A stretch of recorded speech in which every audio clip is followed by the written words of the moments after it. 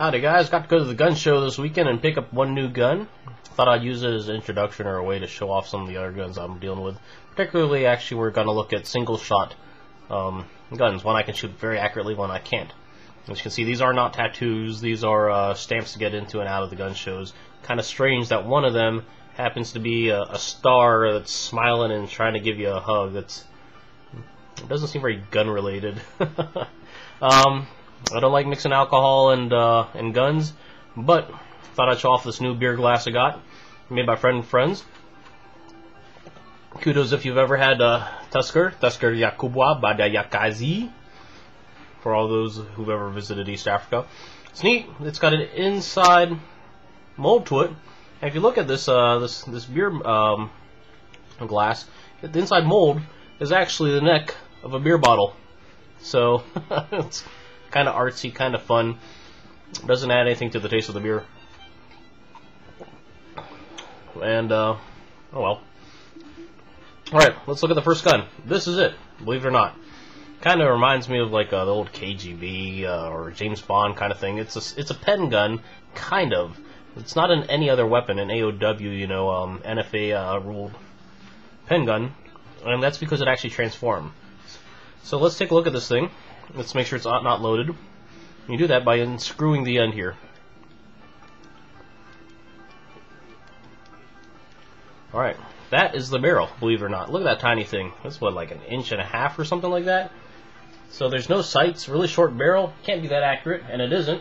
I mean, compared to something like this is an Uberti Buntline. This has got an 18.5 inch barrel. This barrel is longer than some of my rifle's barrels. So, shooting this revolver at the range, you know, you can do a pretty good job. This, well, I've shot this at 5 feet and still managed to miss the target. So either needs more practice or I don't know what. But it takes 22 long rifle. I'll show you how to load it, but I'm not going to actually have it loaded. And just slip it in there, and that's it. It's a single shot.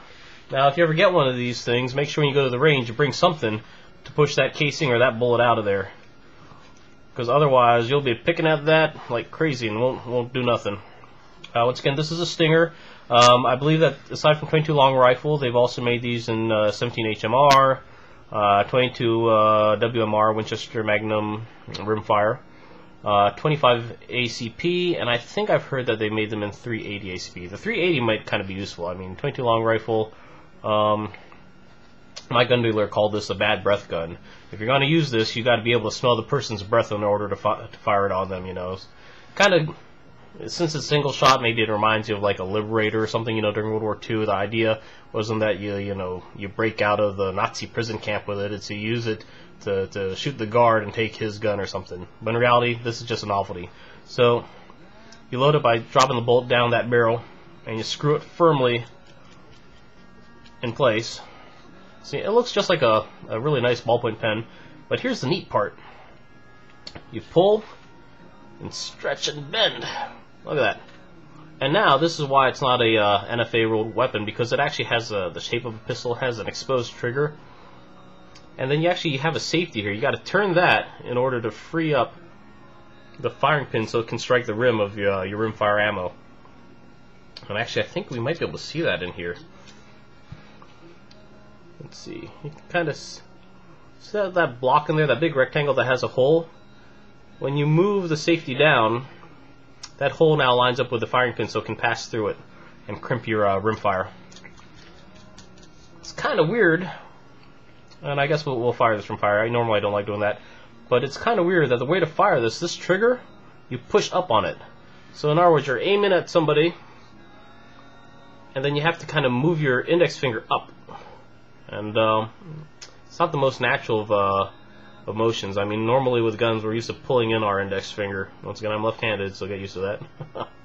And so you push up, and there it goes. And you can't see the flinch in the gun and all that when that happens.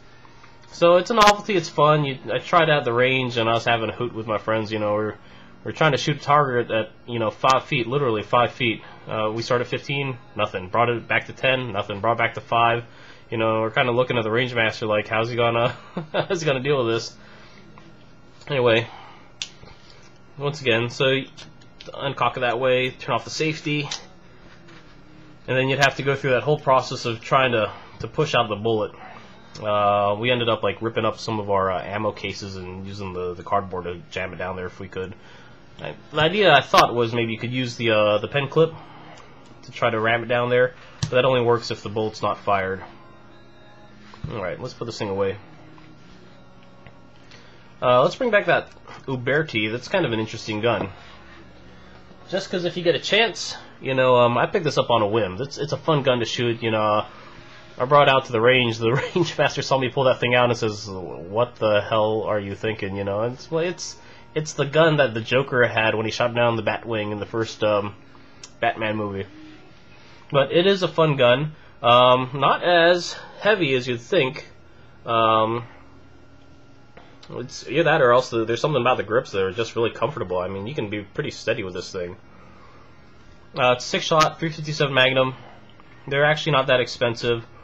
What kind of really sold me on it is Uberti has posted on YouTube their firearm manufacturing process, and it's really impressive. So, kudos to them. It's a great gun. It's fun. Double action only, you know. And look, it actually has a exposed pin. Cool. Anyway, back to single shots guns. This one not very accurate. This is what I just picked up at the gun show. I'm pretty stoked about this. I went to a countryside gun show. I was looking around, didn't see anything. I made about 3 to 4 passes of the different tables, and then this one just caught my eye. As you know, I'm left-handed, so anything left-handed kind of like just sparks my curiosity. Pardon me a second while I wet the whistle.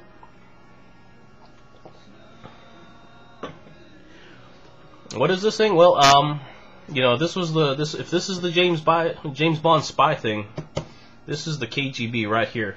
In fact, what it is, it's a Soviet. I'm not gonna say Russian. It's a Soviet target pistol. And if you look at the instructions, I guess when these things came out, it actually says USSR on them. That's wow, what a throwback. Neat. All right, so this is a TOZ, Olympic target pistol. Look at this thing. First of all, I mean, just look how beautiful the presentation is here. Now, this is people have called this, you know, the Carmen Ghia of target pistols. You know, a lot of people go after the Hammerlis and things like that. But these are getting more and more rare. They were originally they started manufacturing them, I think, in like the 1950s, I think 1959. And from what I understand, I don't think you can find these anymore. So maybe like 3 or 4 years ago, these are only a couple $100s. Now I'm seeing them posted for over $1,000 if you can find them. And the idea is that they might not be the most beautiful thing in the world, but where it counts, you know, the trigger, the barrel, the action, you know, they're pretty accurate. These were Olympic competition pistols. So let's take a look at this thing. As you saw earlier, I do have the instructions, and what's kind of neat, look at this. You know, the address at the back, it's in Cyrillic. You know, I don't know if you can see that. Yeah, for the life of me, I wouldn't be able to read that. And it's old, it's taken care of, and they have the proofing here. I guess instead of a signature, they have these proofing marks, and they indicate here that at 50 yards or 50 meters, a 10-shot group had a dispersion diameter, they're calling it, of 24 millimeters. So at about 150 feet, the distance between the two furthest shots was 2.4 centimeters, less than an inch. That's not too bad for a pistol with no magnification sights or anything on it. All right. One of the odd things on it, windage, elevation, not in English. I took this to the range without the instructions, and for the life of me, I couldn't figure out how to dial in my sights. But let's take a look at this thing. I mean, first of all, beautiful case. There's even a cleaning rod stored at the top of the case. As you know, I like bore snakes, but having a complete setup like that, kind of neat. I guess there's an oiler or a grease pan or whatever. We've got different wrenches. We got different types of brushes here. This is kind of weird. they have extra parts in here. You springs, actions, your blade sights, and it's in this weird like wooden yo-yo. I don't, you know, it kind of reminds me. I guess you know how like Russian nesting dolls were mass-produced. I wonder if these kind of containers are mass-produced. You know, let's throw it back in the wax sheet. Well, let's look at the gun itself. Now, from what I understand, a lot of these were sold with aftermarket grips, and this is what drew me to it, is these aftermarket grips happen to be left-handed. So, let's drop the suitcase on the ground for a second, so we can look at this thing. There she is. What a beauty, huh? Or, I don't know, what a beast. It's 22 long rifle, but it's kind of neat because once again we're going contrary to U.S. calibers, so they call it a 5.6 millimeter. You know, if you think about it, 223 Remington being very similar to 5.56 NATO. Well, that's what's happening right here. 223 and a 22 long rifle, very similar. So 5.6. They might be. I don't know if they're calling it NATO or what. There's a looks like another Cyrillic letter after it. I don't know if you can see all this. There's all this little marking going on here. What kind of drew me to it? First of all, I mean the grips, aftermarket grips, left-handed. Look how weird these are. You know, they got 3 points of articulation on the base of your palm. You got different articulation here at the bottom of your pinky or your grips. The whole sides just slide around so that essentially this now becomes like a glove. You slip your hand into it. Look at that. And I guess the idea is, you know, single shot with the pistol. Because if you try practicing like this, your wrist is going to smack against this plate. And actually, I tried shooting at first when I was trying to zero this in, like that. And then when I went to go shoot my my carry, let's see, I'm still carrying it actually, my 1911. I guess all the pressure over here was causing my hand to like flinch to the right. So everything I was shooting was way off target, and usually that doesn't happen with a nice Kimber 1911.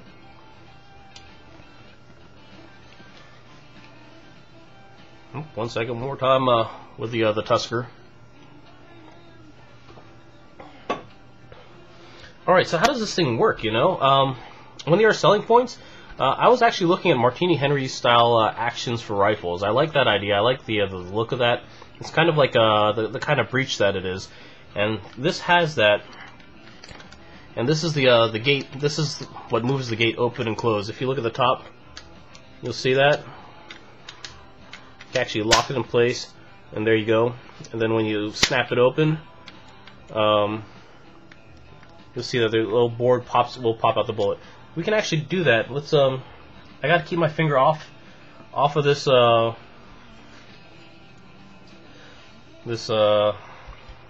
this trigger, because this is a hair light trigger. Alright, where did we put... I think the bolt might still be in this thing. Did I do that? Yeah, oops, my bad.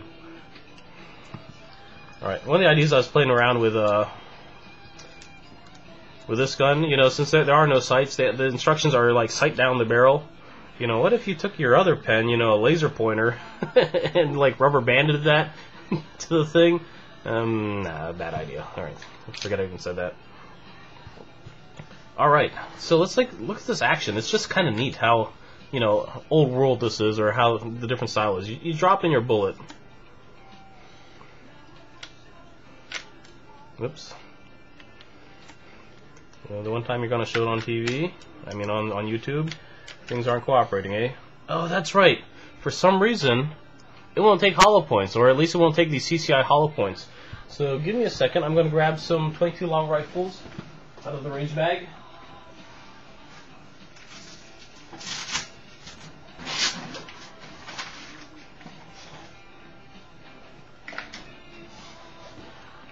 Tell you what, I love these massive boxes of federal federal ammo. Yeah, this is like, I don't know, like the 4th time to the range I've been using this thing, and look, it's still mostly full. Especially if you're going to use a single shot gun, huh? So you drop the gate, you slip in your bullet. Let's see, I don't know if you can see that angle. Alright, see how that's in there? And the breech goes over that. Now, actually the the firing pin is not cocked. This is the cocker here. We'll go over that later, but when you release this thing, you'll see little arms pop this thing out. I don't know if that might have been too fast. See that? It's just really smart action that they had back in the day, you know. Alright, now why am I not playing around with the trigger? You know, I actually have the finger like sticking out away from the gun. Well, as I said, this is how you charge it. Alright, so now this is actually charged. I don't have the breech closed, no ammo in there, so we were actually able to shoot this thing. And just, I'm going to use this finger so you can see. About to touch. Alright, here we go. Listen for the snap. Do you hear that? I just barely even touched that. One more time.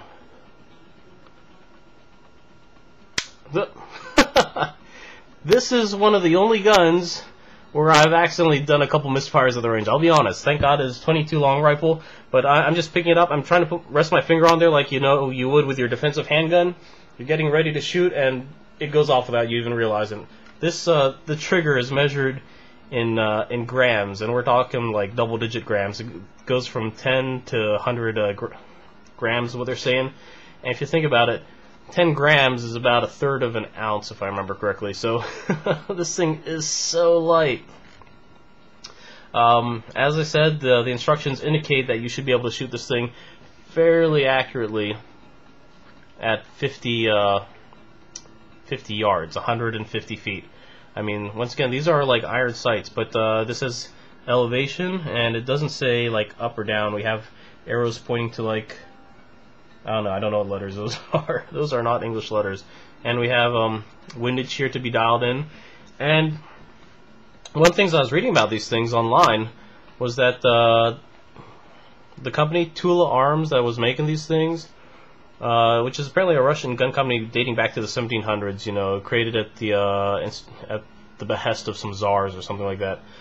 They didn't care about quality that much, so the idea was that, you know, you got kind of not so pretty wood and not so finished off parts. And that was definitely noticeable on the sights. I bought this unfired, and the sights were crooked. Now that's okay because you can loosen a screw here to pop out the front sight, and there's a screw underneath, so you can actually twist this sight around.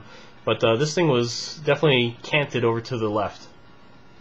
So you fiddle with that at the range, fiddle with all the different things. Ideally, you're eventually going to be able to shoot at 150 feet and get good target shots. I don't think I can even see it at 150 feet. Anyway, that's this is a TOZ model 35M. I don't think they're in production anymore. It's hard to find all the parts to it. But I'm really stoked about this purchase. I mean, now, if you're really looking into doing some long-distance shooting, let me put down the TOZ for a second. There's another option. Of course, it's in a higher caliber. But I've been playing around with this puppy here. Now, that's the difference, huh? This is an AICS left-handed action with a Remington LTR, chambered in .308 LTR. This is the heavy barrel. It's the short heavy barrel. It's fluted. It's got the Atlas Bipod on here. Let's crack open the whole stock. I mean, what a beauty! And I got this Nightforce scope on this thing. I'll be honest, I totally mall ninja'd it. I'd never tried a Nightforce out. It was available. I know it's hard to find some glass. I was looking at something cheaper, and I saw one of these for sale, and I treated myself, and I'm glad I did. It's a great scope. Took this out with some friends, and I mean, .308's got a bunch of punch, but we were enjoying it so much we were shooting all day. But what a great looking gun. The AICS stock, I really like it. I never even fired the LTR in its original stock, because this has been floating around in my mind for a while. One of the advantages, obviously, is you actually do have a removable magazine now, as opposed to an internal magazine. Heavier stock, I mean, the whole thing altogether, I'm sure, weighs probably like 10 to 15 pounds. But obviously, this is not something you're going to be holding and shooting. You're going to plant it down, and to that end, we actually have this Atlas Bipod on here. Really nice bipod with extendable feet, I think. There we go.